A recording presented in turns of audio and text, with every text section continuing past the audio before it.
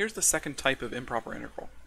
The first type were examples where one of the bounds of integration, or both, were infinity. In other words, we were integrating over an infinite interval.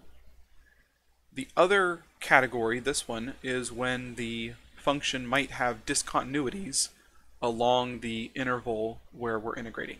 So somewhere in the interval from a to b, there can be a discontinuity, or multiple discontinuities potentially. But as long as we can deal with one, we can deal with multiple ones as well by splitting it up into multiple pieces.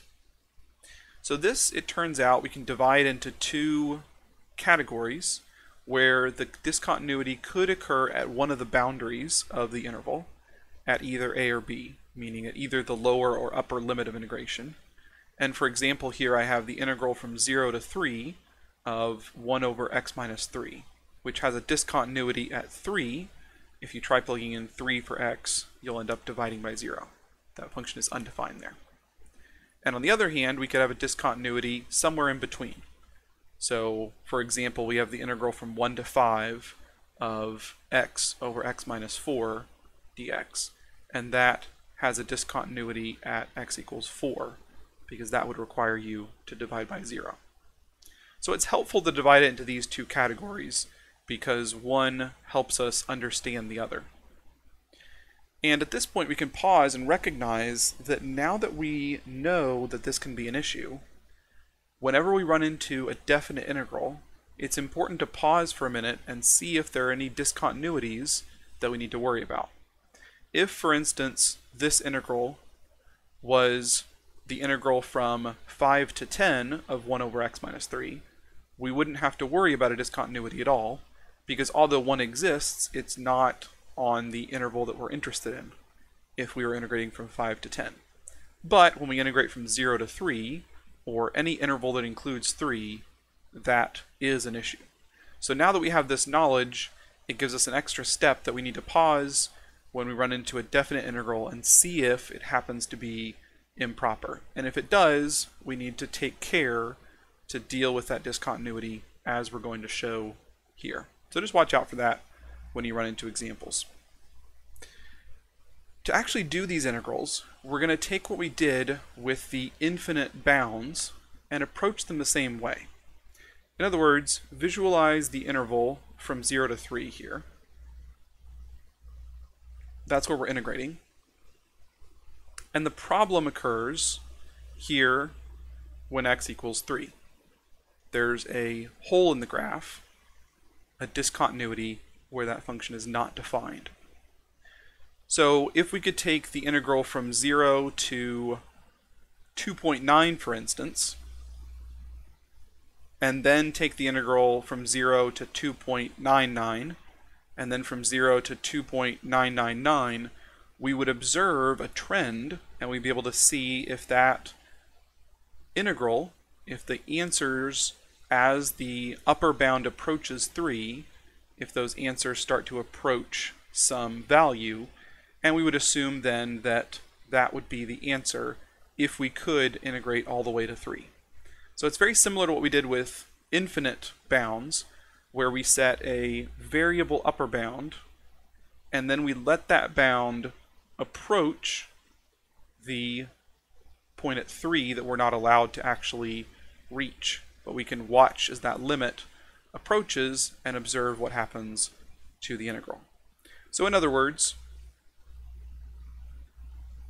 we change the 3 out for a t in this integral, and then take the limit as t approaches 3, and notice carefully that we're going to use a one-sided limit, so we'll approach 3 from the left. And if you haven't seen this notation in a little while, that negative superscript on the 3 means that we're just approaching from the left. We're not worried about what happens if t approaches 3 from the right, because the interval is from 0 to 3. So all we care about is what happens between 0 and 3, meaning on the left side of 3. If the integral was from 3 to 5, for instance, then we'd be interested in what happens on the right side of 3, and then we would take the limit as t approaches 3 from the right, using a plus instead of a minus to denote that.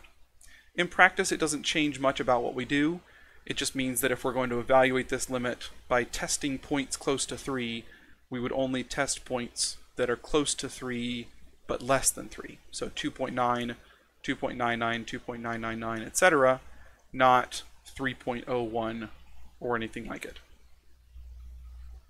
So it's a subtle point, but notice that here in this case we're using one-sided limits.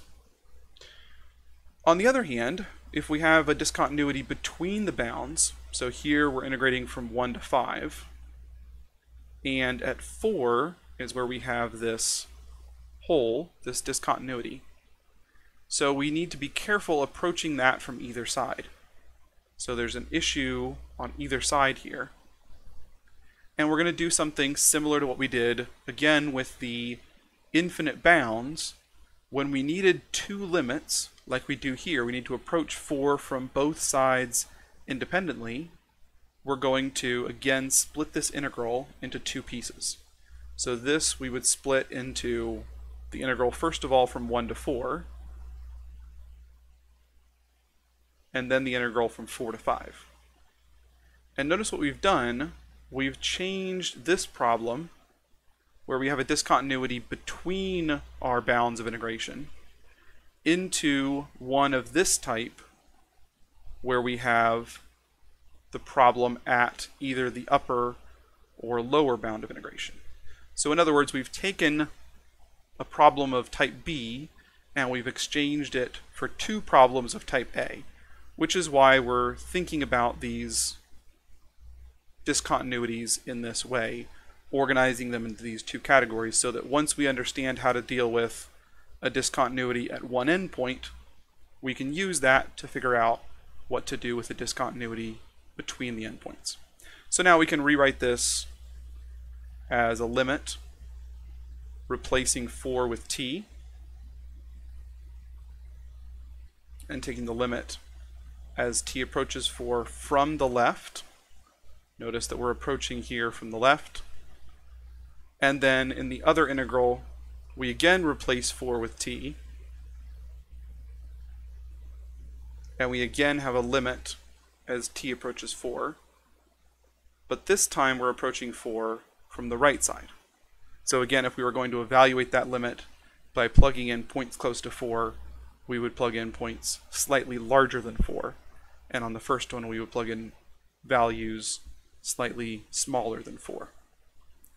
So the first step with one of these improper integrals is to set up the limit form, and then we would integrate as we've learned how to do, plug in the limits of integration with t as a variable wherever necessary, and then we have that last final step of evaluating the limit as t approaches whatever it needs to approach. So that's the general approach with a improper integral, and we'll see examples to follow.